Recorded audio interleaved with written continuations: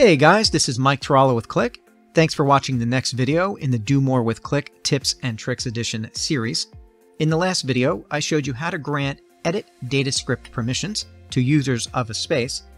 In this video, I will show you a new permission option that makes assigning roles and capabilities to users of your tenant much easier.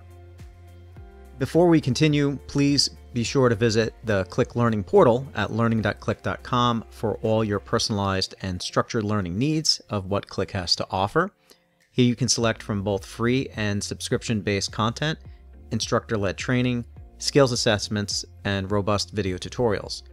Check out the video tour on the main page to get started.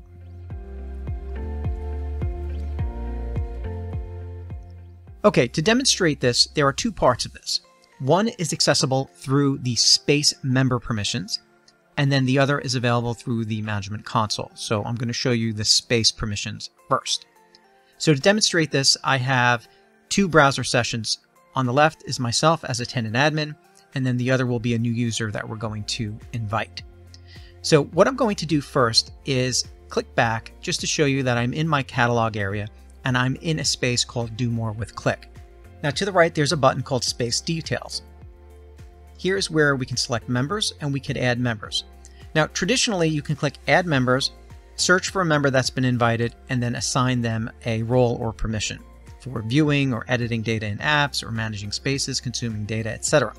But you will now see this anyone at and then the name of your tenant. So in this case, mine is called Retro Gaming.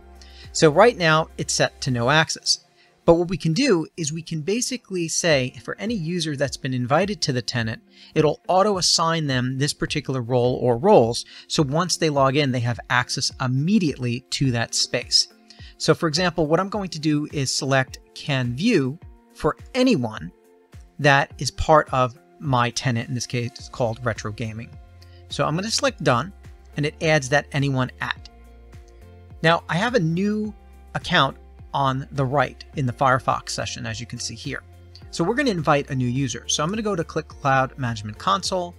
We're going to click Invite, and I happen to have an email address for princesspeachqlik@outlook.com, and click Invite.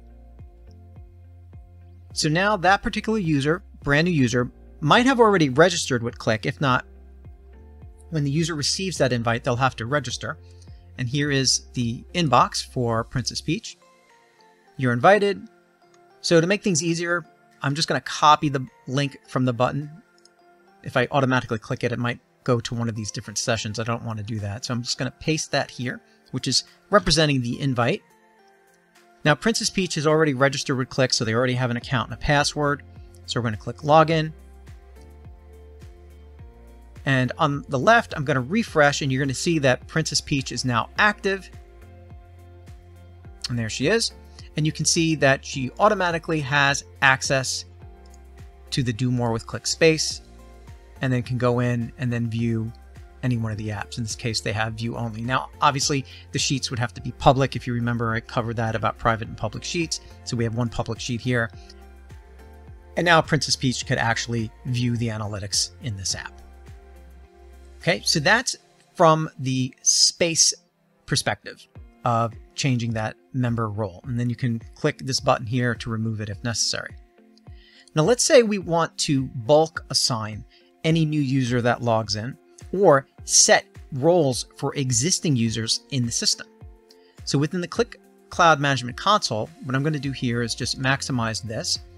And I'm going to go over to permissions. And you're going to see different security roles in their description, their type, such as admin or user, and you'll also see this auto assign box. So we have off or anyone at. So for example, if I wanted any new user that logged in, that was invited, to have one of these roles, such as audit admin, data admin, developer, we can set these particular settings in auto assign. So here I just set for developer and tenant admin. Click Confirm. And now if I go to all users and we refresh, you're going to see all of those roles now assigned. Developer and tenant admin to all the existing users on the account, and any new user that registers will also have those new roles. okay, making it much, much easier to assign those particular permissions and capabilities for users of the tenant. Okay, hope this was helpful. If you have any comments or questions, please ask them where this video is posted. And I look forward to seeing you on the next video. Take care.